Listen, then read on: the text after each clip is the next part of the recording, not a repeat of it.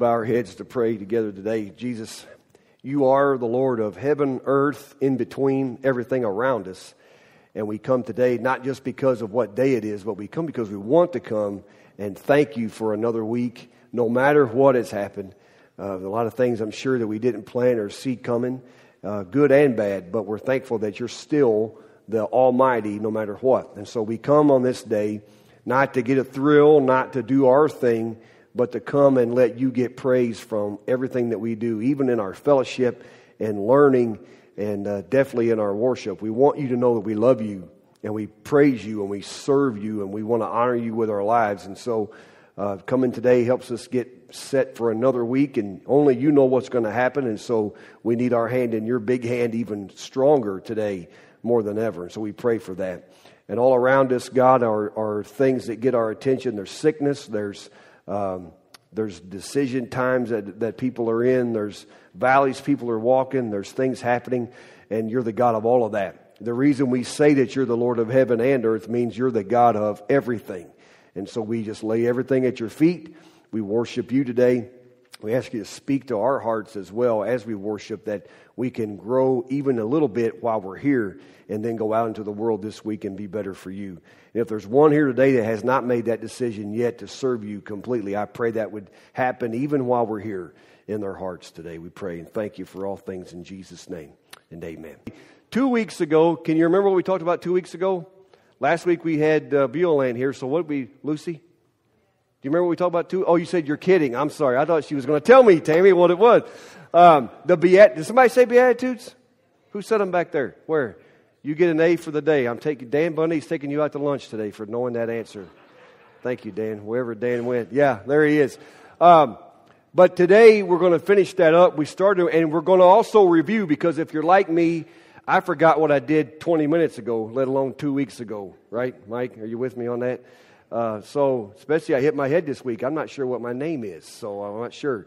2 weeks ago, we started talking about it, and Jesus, remember, he was starting to teach them, and there was such a crowd that the reason this is called Sermon on the Mount is because he had to climb the mountain where it was behind him so he could get a better perspective of the people instead of being on par with them, because the crowd was so great. Wouldn't it be wonderful that so many people would want to show up to hear what Jesus said, that you'd have to elevate where you were to make sure the whole crowd could hear you? This is before they had the cool stuff we can strap to our heads and hang on and sing out of. He had to make sure, and he's Jesus, so I'm pretty sure he knows how to make his voice project across the elements. At the same time, he wanted to make sure they got what he was saying. So he was up in a different perspective. The first one, we reviewed these. The first one was, what was it? You remember? Be humble, right? How many of you are humble? There's the humble test right there. Raise your hand if you think you're humble. If you raise your hand, you probably got it. Right? That's what we said. You have a problem. So be humble. That's not always easy, especially if you know how to do something, or especially if you have some confidence. We're not saying be a doormat, but humility is a great quality, and it's lacking at times, but we sure need it. Amen? So you can amen that. That's okay. Amen? Be compassionate. He says, blessed are they that mourn, for they'll be comforted. And I took from that not just, I don't want you to be sad. There are times that we mourn. But at the same time, be compassionate to those who are mourning as well. A lot of times I have to miss my cue at times when I know, okay, do I just speak comforting here, or do I try to break the mood, or do I try to, Brittany, it's tough to know that. And I think if you're compassionate, God will give you the words to say. Amen? Then the third one was, be gentle in verse 5. The same chapter here in verse 5, he says, blessed are the meek. They inherit the earth, Janet. The meek. Be gentle. Be meek. You don't have to always come in, you know what I'm saying? You know what this is? I'm hurting my hand really, really bad right now. Come blaring in all the time. There are times when a meek touch, some gentleness is okay. And so he's given us the list. The next one, he says, constantly seek the Lord. He said in verse 6, blessed are those that hunger and thirst after what? You said it. Righteousness. Always be seeking God. Always be seeking to hear from Him, to see where He's at, to be close to Him so you hear His voice for direction and for all the other things. And if we're constantly seeking Him, the other ones above that are going to happen. And then we stopped at, blessed are the merciful, for they will receive mercy. In other words, if you forgive, people will forgive you as well. If you're a forgiver, if you have a forgiving spirit. Those are good. And I know all of those, since it's been 2 weeks, you've mastered every one of them, right? Raise your hand and say, woo-yah, right? Of course not. And hopefully by the time we're done today, you're going to realize you don't have to carry a checklist around and be mindful of today. Oh, man, I messed up today. I wasn't quite as kind as I was supposed to be. I messed up today. I might not have been as humble as I was. Jesus shows us a better way to put those into perspective, okay? So we move on now into verse 8 from chapter 5, because now he's trying to show us another grouping of just 3 today that we'll look at if you're keeping track of things there at your seat. In verse 8, he says something that I think we have to remember in a lot of ways. When you see this one, you can't just brand it right off the bat. As he finishes up, when he tells us last week, Bob, that we need to forgive. Now he says, blessed are the what? Who do the pure in heart get to see? That's pretty good. I don't know if it means that they see God on earth. I don't know if it means, there's a whole lot of, you can read study notes and commentaries and figure that out all you want. I don't know when we're saying see God. Number one, if you look at it for things from a child's perspective, life is pretty cool. That's why I love when we see the videos of the kids doing their thing in whatever manner they're doing it in, when they're having fun in Bible school, when they're having fun in junior church, when they're having fun on a picnic, whatever they're doing. If you ask a kid what's going on, they are not going to tell you their aches and pains and their bills and, you know, the car's not working right and my neighbor's really been mowing across my survey line and, you know, this and that. They don't really care. They're like, hey, you go find a kid covered in mud, panting really hard, who's had a great day playing outside, you know, and you ask them, hey, how's your day going? It's awesome! Their eyes are this big and they can't see, but they're covered in mud. And mom's not going to be real happy, but they're having a great day. You know why? I'm covered in mud. I'm having a great time. And you know, I think at times if we could see life through the eyes of kids and just keep it simple and just be pure. Pure, when you think of pure, here's what he says. He wants us to pursue purity in everything that we do. So that's the first one today. Pursue it. Go after it. Now, there's a lot of ways to do that. I am not the purity police, and I'm not here to give you the list. I am not a list guy. The only list I make up is when my wife sends me to where? Bless your hearts. Did you hear that? We welcome the Williamses with us today. That Meyer is that's our inside joke. I am there how often? We don't know how often because I live there, I think. I got another Meyer story this week, but I can't tell it. But it was a good one. So, you love it. I may tell you privately one day, but I haven't even told my family that one yet, but it's awesome. So, purity becomes something that we look at in not a list to say, okay, you know, I haven't looked at anything wrong today. I haven't thought anything wrong. I haven't said anything. Mike, you know, when you start going down the list, when you start checking off a checklist, you start thinking you're pretty good. We're not keeping score here, Ron. Amen? It's a pure mindset. Danny, if I pray every day, God, help keep me clean from the things of the world. Now, that's a broad statement, Kevin. At the same time, it's a pursuit in my heart to say, let me keep things on the level they need to be on. In my relationships, in my alone time, in the way I carry myself. Are you with me? Just like a kid. Now, you're going to say, well, kids lose their temper. Kids are messy. Hello. Do we have any messy, hot-headed adults in this room this morning? Thank you, Greg. Bless your heart, man. You're honest, right? Good job. Right? Are you kidding? We had this discussion at home all the time about trying to keep as together and clean as we can. It's difficult for me to stay on Connor about his room when around my chair in the corner, you could tell him what's around my chair in the corner. Every man has his chair. Every man that's got his chair in the house, raise your hand. Come on. It's all right. Your wife knows it. You don't have to go, is she looking? She lives with you. I go in spurts, Kathy, at times. I keep the area around my chair pretty good. But for some reason this week, I've got a stack of books and then notebooks and then there's a blanket. Don't judge me, okay? I have a blanket. And then I've got, you know, I may have a coffee cup and a water bottle or whatever, and it's all around there. And every time I walk by Connor's room, Madeline will look at him and go, I wish you'd clean. And I put a hand in my mouth. I'm like, man, as soon as he walks in there, he's going to see around my chair, right? So before I can tell you to get your act together, I'd better have my act together. Amen? Nothing drives me crazier and makes me want to actually spit fire than to realize that, I'm never going to be perfect, but before I can lead my family, before I can even get up in front of you, before I can do anything for God, I better make sure, Jim, that I've got my act together. That does not mean I'm perfect, but that does mean, that's why I love that word pursue. I'm in pursuit of it. I'm in pursuit of Jesus every day. I'm in pursuit of the Holy Spirit's call in my life. I'm in pursuit of feeling, Clorinda, like God is in charge of everything every day.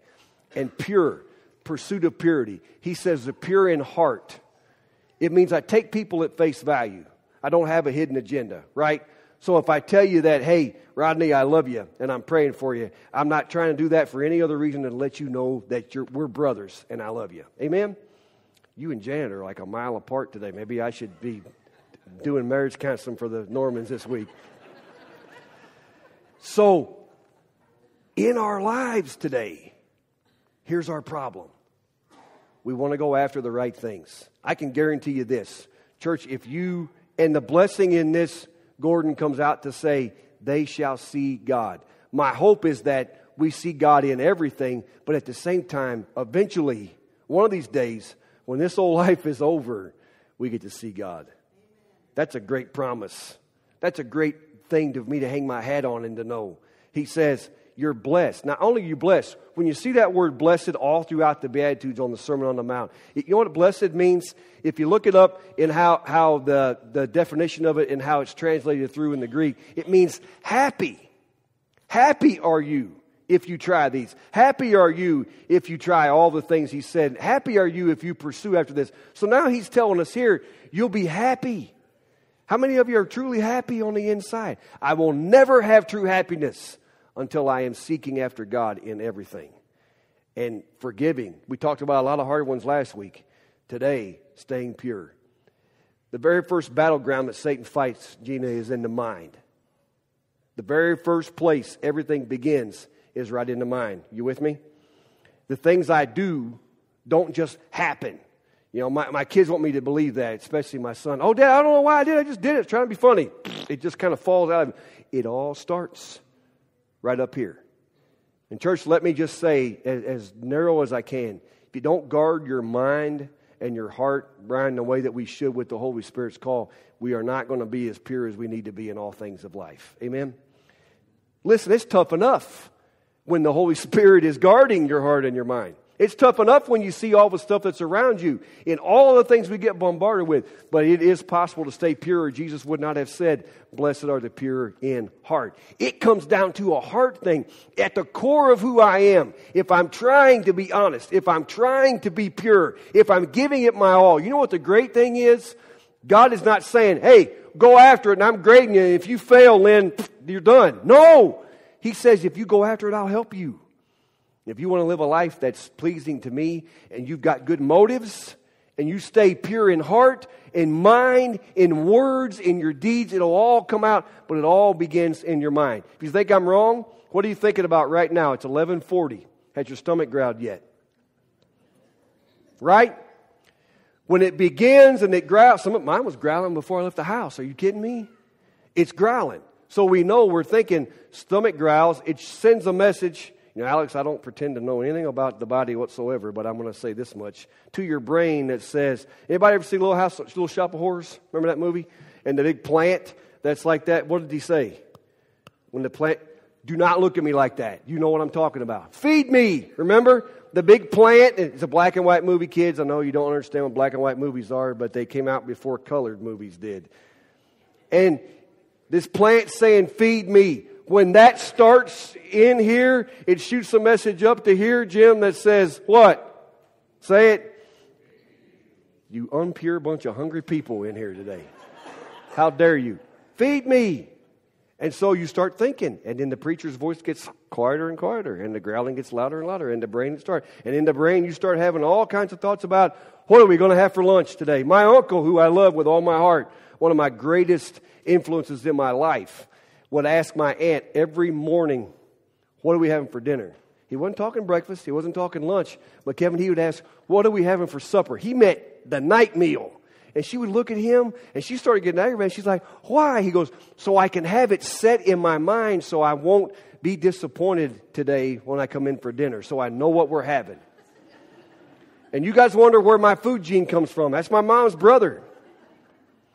So he would think about that. I talked to him the other day. He's really having a hard time with Parkinson's, and I want you to pray. He's had a surgery, and he's really having a hard time with a lot of things, with memory and with his control of his body. And I asked him, I call him Doc. I said, you still getting up in the morning and wanting to know what's for supper? He goes, are you kidding? They can saw my brain with them electrodes all they want for this neurology thing, but I'm still hungry. So at his core, he wants to know what's going on. And to keep his thoughts pure, you don't have to worry about what he's thinking. You know we're pursuing that. We pursue what God thinks. We pursue what He wants. Are you with me? We're not trying to be like anybody else but Him. And He says, you are happy, you are blessed if your pursuit is after the pure things of God. Amen? 2 weeks ago, I made you raise your hand after every beatitude and say, I promise. I'm not doing that today. These get even a little bit deeper. But I want you in your mind or in your heart, maybe just for a few seconds, even while the sermon continues, just to pray and ask God, God, I don't want to be shady. You know, Brittany, I don't want to be what I'm not. I don't want to pretend to be something that's not going on the inside. So God, wash away anything out of my heart and out of my mind that doesn't belong there so I can pursue this kind of purity and have a peaceful life. Amen? Speaking of peace, we move on now and we say, blessed are the who? For they shall be called the sons of God. So now we pursue and promote peace. When you think of a peacemaker, what are you thinking? Stan, is it somebody who walks around going, oh, now don't say anything that's going to make anybody upset? Now, just chill out. Right? Yeah. Hey, now, Mike, you think of a peacemaker, you think Mike Strum. Can I get an amen for that? Don't you? And I'm going to think of someone who's calm, who's cool, who's collected, rip a guitar in half and burn it and smash it and still keep playing it. He could play it if it wasn't there and make it sound good. Amen? But someone who's really calm and can see both sides of an issue and pray and see what God wants them to do. Amen? It's a good, he's sitting right here. Amen that louder than that. And so when I say promote peace, he says, Eric, you're a peacemaker. I have had to learn this one the hard way because my idea of a peacemaker was make sure everybody's happy and do not let one side know that they have an issue with the other side, because if they meet and find out, we got a big problem. Right? Is that a peacemaker, or is that somebody in the middle running themselves ragged going to end up wearing themselves out? Whatever, Mike. Thank you very much. In pursuit of promoting peace, let me say this as gentle as I can without making you think you can just start saying whatever you want. We have to sometimes resolve conflict, Pat, for peace. Amen? We have to sometimes deal with the undercurrent of things that are going on in our lives or community, families, church, whatever. We won't have peace if we just continue to hide everything that's happening. There are times we have to deal with that. But you got to deal with it in a loving way. The Bible talks about speaking the truth in love. I can't just spout what I think all the time, Chris, without making sure that I've got Bible to back up what I think, without doing it in a loving way. If Chris has an issue with me, the Bible tells us you sit down one-on-one with a brother and you tell them, hey, I had this issue with you and it's really bothering me and we need to work on that. If I resist and tell him, get lost, I don't want anything to do with that, I like what I'm doing, you're going to have to just adjust. Then he can bring somebody back with him and say, okay, we're serious. We need a witness. And I'm not trying to say the Bible doesn't know what they're talking about, but there are times I'd bring the witness first, Dan, before I do that the second time. Amen? And if that doesn't work, it gets even tougher. But when you look at peace, peace is not avoiding what's going on around us. Peace is handling it the right way. Does that make sense? And Jesus does not call us to always just look the other way and act like nothing's going on, Carol. When he talks about being a peacemaker, it means, Tammy, someone who is strong enough, faithful enough to be trusted that we can handle all situations but still come out with a good result. Amen? There could still be a side that's not happy. Any parent that's got more than one kid, any parent with one kid, let alone more than one. knows that there is never going to be a resolution where we're all, and I got this wrong the other week, and I'm going to say it right today. It was Merle Haggard, not Merle Travis. There is no Merle. Well, there might be a Merle Travis somewhere, but Merle Haggard, drinking the free bubble up and eating rainbow stew. Anybody remember that song? We don't always all end up doing that. But if we've got it worked out to where we know we've reached an accord and we can live with that, I think our country and our world would get along a lot better if we all just sat down and listened in love and shared where we're coming from and prayed. Amen? And prayed. Jason, if you and I have issues, we don't. Bless God. You don't want issues with Jason, the arsenal he's got in his house. Are you kidding? We need to sit down and pray and talk it over, right? Peace. Peace. Remember in the 60s, the sign for peace? What was it?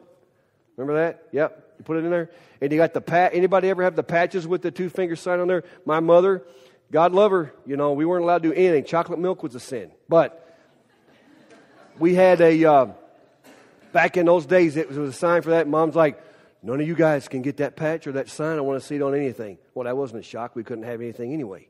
But she said, I go, Mom, what's the deal? It's about peace. She goes, no, it's a terrible sign. It's because she saw a guy that she didn't like that had the patch on.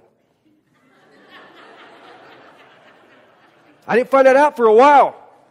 And I'm not a challenger. I'm like, Mom said it. I agree with it. That settles it right there. Kind of like how I am with God, And so one day, my dad found that out. My dad, and I never found this out until much later in life. He said, I didn't always agree with Mom, but it's Mom. What am I going to do? He said, I agree with her.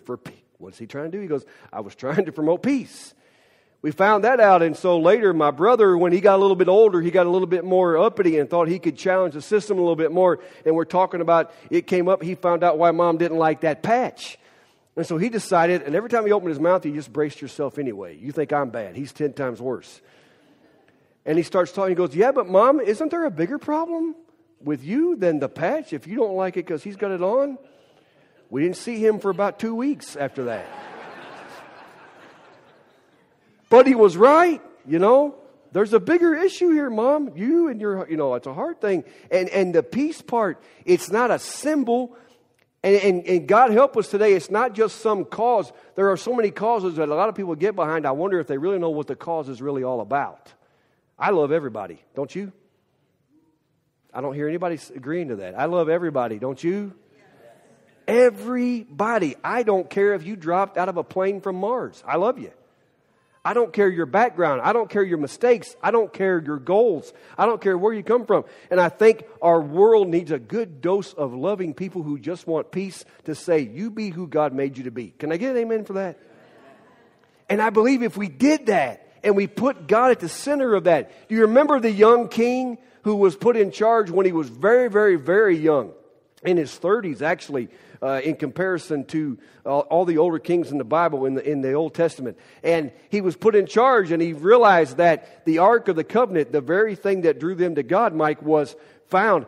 For lack of a better term, they were spring cleaning the quarters, the king's quarters, and they found things laying around that needed to be prominent again. And he said, how are we going to call ourselves a godly group of people without having the things that draw us to God at the center? And so he took the Ark of the Covenant out, the very thing that drew them to God, Jim, and he had it placed prominently once again out in the open for people to see that we do serve the Lord. We are godly people. We do consult Him and go to Him for everything. And he put it out at the middle again for such a young king who didn't go to all the training all the big shots did. He had it in the heart to do it right. And that's what we need to do with our lives, our country. Continue in our church, in your homes. Get out in the open the things that represent God and let people know we're for peace. Amen? We're not rebel rousers. Now, if you listen to our softball team on the sidelines, you think that we were the loudest rebel rousers that ever lived. But nobody has more fun losing 60-3. Amen? Maybe 2. I don't know what we scored. I'm sitting next to the bookkeeper lady, Krista, who's supposed to be keeping score. I looked at her at one moment in time. I said, what's the score anyway? She goes, I have no idea. This one's over. Yeah, I just sat there and waited for him to shake hands at the end. Okay, it's over. Let's go. But nobody laughs more. Nobody has a better time. Isn't that what it's about? Losers always say that, I guess, but it's the truth. We have fun, but it's peaceable. There may have been some blown calls. We may have been safe every time they called us out. We don't care because we're having a good time. If we're not full of ourselves, we're a lot more peaceable. Amen? And so he says, you're blessed, you're happy if you're a peacemaker. Work on being a peacemaker. And the last one comes to this, and this should not be a huge surprise. 10 through 12 says, blessed are those who are persecuted for righteousness' sake, for theirs is the kingdom of heaven. Do you see the end result of so many of these? You get to see God. The kingdom of heaven is yours. You're called a child of His. Those are great results. Verse 11 says, blessed are you when others revile you and persecute you and utter all kinds of evil against you falsely on my account. What happens to them? Well, you shouldn't be surprised. You know why? Because he goes on to say in verse 12, blessed are you when you rejoice and be glad, for your reward is in heaven. For so they persecuted the prophets who were before you. You know, I'm not any better than anybody else. I'm not any better than all the disciples and the apostles and the people that served God in the Bible times, and even the people now in foreign countries. Right now, somewhere, Ella, there is somebody suffering for their faith. Not me. I'm not suffering. I mean, I look like I'm suffering, but I'm not. I'm having a great time. Are you? Anybody enjoying serving God? Woo-hoo! Are you kidding me? And yet I know that if I get in Satan's way, that I should expect some kind of persecution of some kind. What does that mean? He says, you're blessed. Go back and read that again. He said, blessed are you when others revile you. You know what getting reviled means? It's not a revival, but you're getting stirred up. That's a Kentucky term. I used to hear him say it down there all the time. I got so riled up, they called it. Riled up means, you know, it's like watching a cat with his his fur. I hit my head, I'm telling you. Cats fly now. It's like watching a cat with his fur and his back all arched up, getting ready to pounce, right? Don't revile me up, Leslie. And Mike's probably said that. Don't you rile me up, you know, getting riled up. It means others are going to come along. If you're in Satan's way, there's a target on you. Don't say that. Oh, my goodness. You know, I used to hear that when I first preached. Don't preach that you need to pray for patience, Alex. Don't do that because the Bible says tribulation works patience. If you pray for patience, that means bad things are going to happen to make you be patient. And they're all scared. And they say, don't say this stuff about getting in Satan's way. He's the devil. And if you say you're going to get in his way and make his life torturous, then you're just asking for trouble. I'm asking for trouble when I sign up to serve Jesus in the first place. I don't have to tell him that I'm in his way. I need to get in his way. If I'm spending most of my time telling him I'm in his way, I'm probably trying to convince myself of that. But I need to be about the business of God. If I'm in the middle, what does that mean? That means you're not falling for his junk. That means you're not living a life of two sides and living one way, and one way the other. That means you're not trying to use the church for your own advantage. That means you're not trying to serve God simply as an out clause just for fun. Am I getting somewhere with you this morning? It means you're serving Jesus with an honest heart. You really got the blood applied to your life, Lucy, and you know you're going to heaven when you die, and you're trying your best to live. You're in his way. He cannot stand harmony. He cannot stand families that love each other. He cannot stand well-behaved kids taught about Jesus. He cannot stand a church that loves each other and worships. Doesn't care if they get out at 1 o'clock. That wasn't a joke. I don't know what you're all laughing at. He hates laughter, by the way. Do you know that? He doesn't like it when we're happy. Does he? You know, Roxanne, do you think Satan likes it when we're happy? Are you kidding? He can't stand it. We've made him mad around here so often, he's probably ready to blow. Good! But there's persecution coming. In what kind of form? It comes in all kinds of forms. It can be your automobile. Has anybody ever had a car break down just at the right time? You know? Or have a wheel come off just at the right... Hey... Or maybe you'll have something at work come along just at that could not have been any better timing. Praise the Lord. Or a physical situation, or finances, or relationships, or words. Has anybody heard words that really, really, really hurt them? I can stand here and say sticks and stones may break my bones all I want, but names do hurt. Accusations do hurt. Stuff that you can't hear. How can things I don't hear, Tracy, hurt? It's because they come around on the wheel through somebody else. It works. I cannot tell you what kind of persecution to expect. But Jesus himself said, hey, Ron, you are blessed when things happen. That means you're in Satan's way. And all he's trying to do is steal the smile and the happiness and the hope out of you. So you'll walk around defeated and scared and hiding somewhere. And if he can get the army of God to retreat and lay their weapon down and just sit in the corner and cover, then he's won. I don't plan to be a part of an army that's going to do that. Do you? Listen, there's things that hurt. There's things I don't understand. There's stuff that happens at just the right time that just makes you want to lay down and cry. Sometimes it's okay to cry and just let it out. Don't quit. You hear me? Now it's when you raise your right hand and say, I promise Brian, I will never quit on God. Amen? It's not even me. It's not even the person beside you. It's not this building. We're talking about your eternity. When we get reminded every day, that comes quicker and quicker and quicker. We have to remember. I don't want to say this, but I just want you to understand we're going through something. Cheryl had a coworker, a dear, sweet young lady, only 49 years old, worked for her for years from the moment she was in the bookstore at the college down in Moorhead where we lived. Worked with her side by side, spent a lot of time in her office talking. We were just standing there talking. She said, I think Sandy fits the Beatitudes 1 through 9, don't you? I said, she sure does. She was just the sweetest little Christian lady. And she passed away Thursday morning just unexpectedly. She had some kind of medical issue that she had been finding out when she had put a surgery off with a kidney tumor. And because of work, she wanted to get the work out of the way first and then go do that. And she passed away Thursday just unexpectedly. It progressed very fast, and we got the word. And you stand there and you think, man, that's not supposed to happen. You know, a lot of you go through things and you think, man, that's not it. And Satan, I'm not saying Satan takes these people from us. I believe in the Bible it says it's appointed a man wants to die. After this, to judgment. Amen. God's in charge of that. But if Satan can use those things and twist that on us, Krista, and say, now what do you think about God? Now what do you think about trusting Him, Tom? Tom's got a great story. Tom shouldn't be here right now, should you, Tom? Amen? But I'm glad he is, aren't you? Tom's persevered through a lot. Pat has gone through an awful lot. You're here. Janet, high-octane Janet Norman is right here. She's beat cancer. Pat's beat cancer. Many of you, we're still here. Can I go around this room and talk about physical and accidents and other things that have come along, and we're here and we're thriving? It's when things don't go right and we hurt and we call up and we think, You know what? That's when God is really saying, come unto me, all you that labor and heavy laden, and I will give you rest. Because for everything that goes wrong, there's the little Jack Nixon stories, right?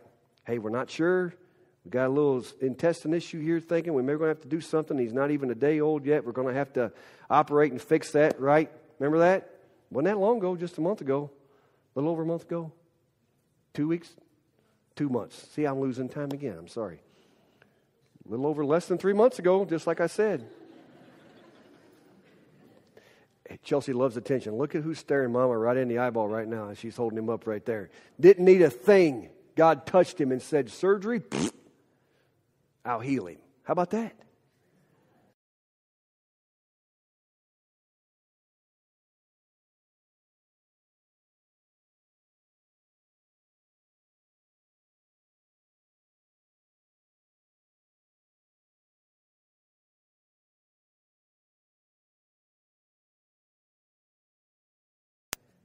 It balances out.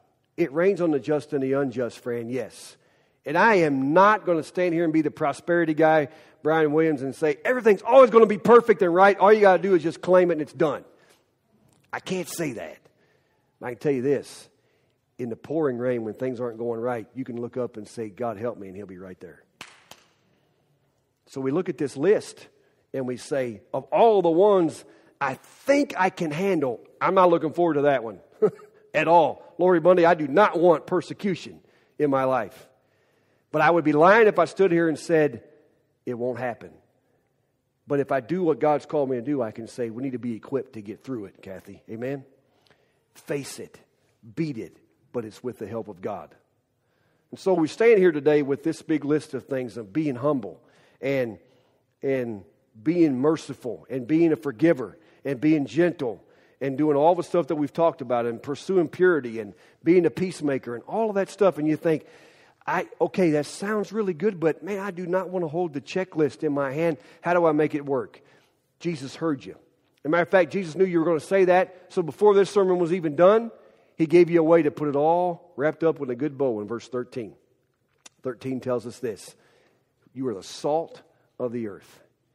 But if salt has lost its taste, how shall its saltiness be restored? It's no longer good for anything except to be thrown out and trampled under people's feet. You are the light of the world. A city set on a hill cannot be hidden. You believe that? If it's bright and high, everybody's going to see it. Nor do people light a lamp and put it under a basket, but on a stand, and it gives light to all in the house. In the same way, let your light shine before others, that may see your good works. Give glory to your Father who is in heaven. Can I help you with something? I believe that He put those verses there at the end of that sermon before He moves on to talk about other stuff to tell you, Brandy Crisp, here's how you can live out all these blessed are theys. Be the salt of the earth. He told you that. Anybody ever tell you you're a salt of the earth kind of person, right? You know what that means? Doesn't mean you're ground up into powder and love to crunch you. It means you bring out the good wherever you are. Anybody like salt on their food? Huh? Raise your hand. I didn't say, can you have it? I said, do you like it? In this health-conscious day and age we live in, it's a big difference. You like it. It brings out the good. Take a big bite of whatever you like without salt and then slap a snowstorm on that thing and stick it in your mouth. There's a big difference. There's a big difference. Better have some water handy too if you do something like that, right? But He says, you're the salt of the earth. If you can pray, God, give me a heart to make where I am a better place, I believe you're falling right in line with the blessed are you. Amen? If you can help me to make my home a better place, man, I fail at that. I fail at that. All you got to do is be in the wrong mood. Yesterday, for whatever reason, my mood was kind of up, and I know it's hard to believe, but it was up and down a little bit. And God loved Connor. I love him with all my heart, but He picks those moments to try to be that little fly I just can't swat completely away. This deal right here, it's really sore right here under the eye, the cheekbone thing right there. So every time we were out shopping yesterday, and every time I'd turn around, he had his finger right there. He goes, is that sore right there? I'm like, ugh! Turn back around again. 20 minutes later, move around again. He goes, and it seemed like every time I turned around, he was looking at me like that, going, hey, is that sore? I'm like, you want one? No, I didn't say that. Didn't say it. Show you sore. But it got to the point where you're thinking, and he's like, Dad, I just love you, but I'm bored. And I can't say it when I'm bored, and blah, blah. He's all over the place. I'm like, I get it, son. I said, then be like a mature adult and do what all the rest of these men around here are doing, waiting on everybody to come out of the dressing rooms. He goes, Dad, I don't want to do that. I'll fall asleep. I said, that might not be a bad thing. Bring out the good. Bring out the good. Right? Can you do that? It's that simple. Through Jesus' help. If you are a bought by the blood, Bible-believing Christian, you believe in Jesus 100%, then wherever you are, there's the ability for you to bring out the good. Encourage people. Love them. Listen to them. Tell them you're there on their side. Go and be for them when you need to be. That's the peacemaker in you. Amen? That's the other list of things. That's the forgiver. Be that person that can bring the good. Every time you grab a shaker of salt, or you see the little Morton Salt girl, or you think about something being plain like it is, remember, I am here to make this a better place. Do not say that in a way of conceit, but say that in a way of God has me here for a reason. Amen? Home, work, church, wherever you are, bring out the good. Can you do that? Then He says you're the light of the world. He says you're there to show people the way. In those 9 things that Jesus says, blessed are you if you do, there is lots of reasoning in there that can say, Ella, to us, let people know who you serve. Show them how to do that. Be that example. Just like a flashlight in a dark room. My grandpa Hobbs in Kentucky used to always have a flashlight right by his bed. Now, he had electricity, and he had a light he could flip on. And he even had a switch on the wall. It wasn't just a drawstring. But Gordon, for some reason, he had a 38-pound metal flashlight with the bat signal end of it like that big to get up. And that was just so he could go to the bathroom in the middle of the night. And the bathroom was from here to the sound booth from his room. So you pretty much think he could get through there okay. But he picked up that thing, and you could tell when I called him Papaw. When Papaw got up, because that thing went,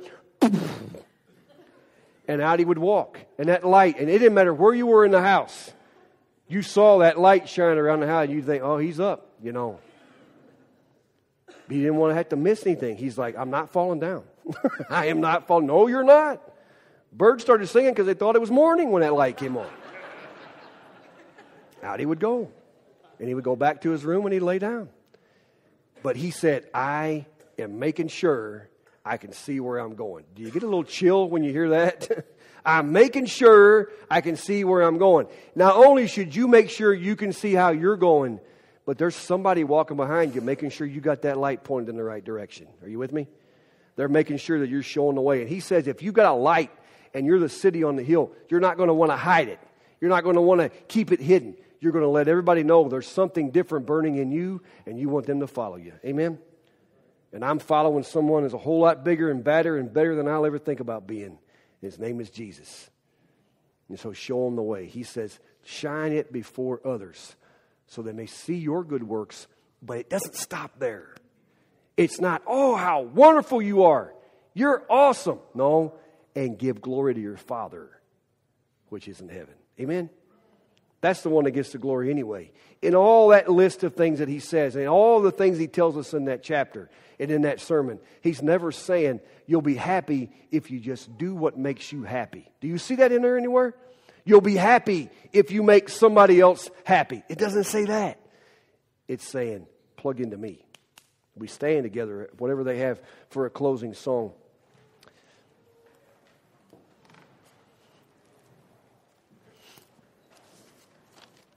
I don't know your hearts. I don't know where you come from or your exact situation right now, but I do know that it doesn't matter even if you're a Christian or not. This can still land in your lap and say, okay, I need to get better at a few things, but if I can just get better at bringing the good out and showing the way, I can do this. If I get better at trying to love people and meet them where they are and let them see where I'm going, this is doable. Amen? Their heads bowed and with your eyes closed just before we sing. Just let me ask you this one question. Whether you're here today and you know Jesus or not, we all fall into this one category. God, use me. Make me bring out the good. Let me show the way even better to heaven on this earth for people. And just raise your hand. Just say, pray for me that I can do that. Amen. God bless you. God bless you. Bless you. God bless you. Amen. Anybody else? I'm not keeping a list. I just want to pray. Amen. I just want to let you know that I'm praying for myself and for you. You'll continue to do that. That's going to make the world, make our country, make our community even better. Amen. But it's all about Him. Glorify your Father who is in heaven. Father, we love you. Every hand that was raised, and even if they weren't in our hearts, God, we know that we're always striving to do better. We're always striving to let the good in us be your good. And so I pray today that we wouldn't get caught up in specifics as far as the list with that, even though those are all there. And we need to remember them specifically at times. But it boils down to following your lead. It boils down to serving you with all of our heart. It boils down to just trying to make everything we do a better situation. But we cannot do that without the Holy Spirit's guide. And we cannot do that without you. And so I just pray today you'd forgive us where we failed you. Help us not fall back into any old habits that would keep us from doing these things. And help us press ahead and not quit. Persevere. Because a better day is coming. It's coming quicker than we think. And we want to be ready for that day. Pray in Jesus' name and amen. While we sing, if you need to come and pray,